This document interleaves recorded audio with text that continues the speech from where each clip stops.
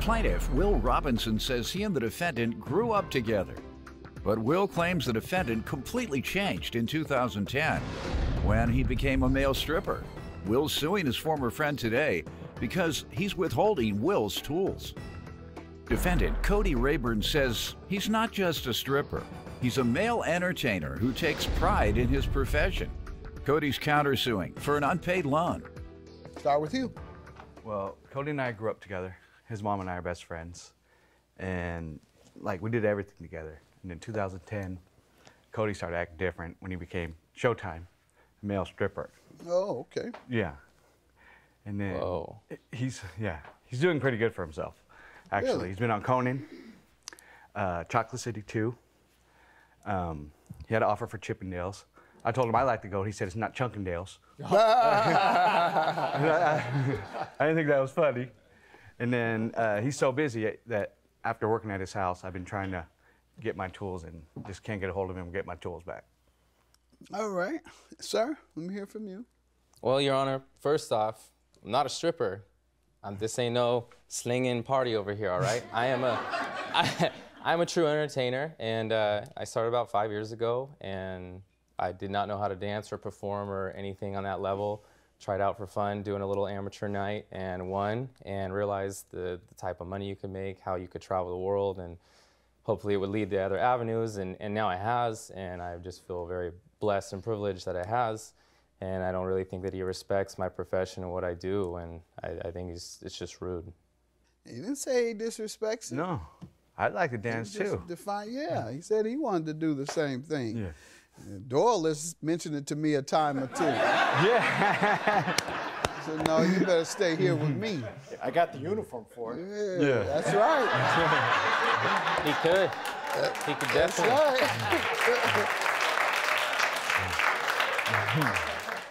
It wouldn't be a bachelorette party if you didn't have a police officer come there. Man, I'll take you to the next show. We'll do a duet together. There you go. And he'll ruin your business, no doubt. All right. Tell me why you're suing your friend. In the end of September, October, I painted his house. I'm a painter. And I went on to do another job, and I just left some tools at Cody's house because he kept saying I didn't finish. And I said, I'll come back. But then every time I go back, he's not around. He's traveling, doing erotic stuff, whatever. Have you ever set an appointment with him?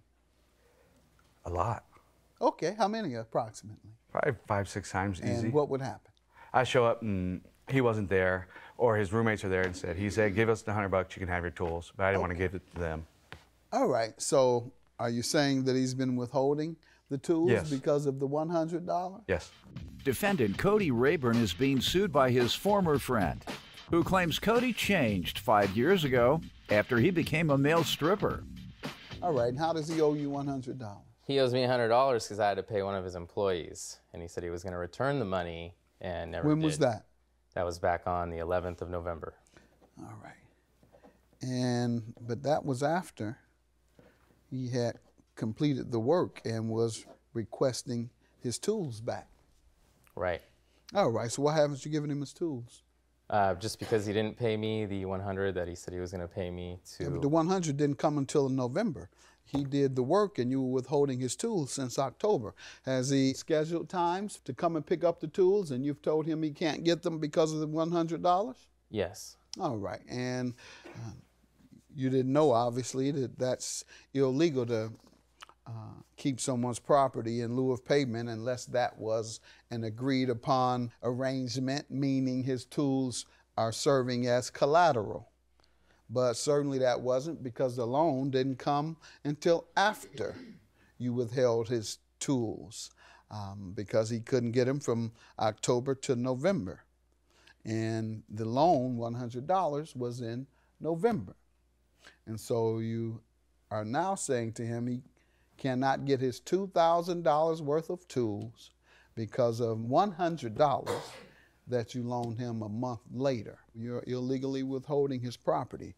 Your counterclaim for $100, you do owe him that? Mm-hmm. All right, and why haven't you paid him? It is just hard to get a hold of him. And he's here today. my tools aren't, though.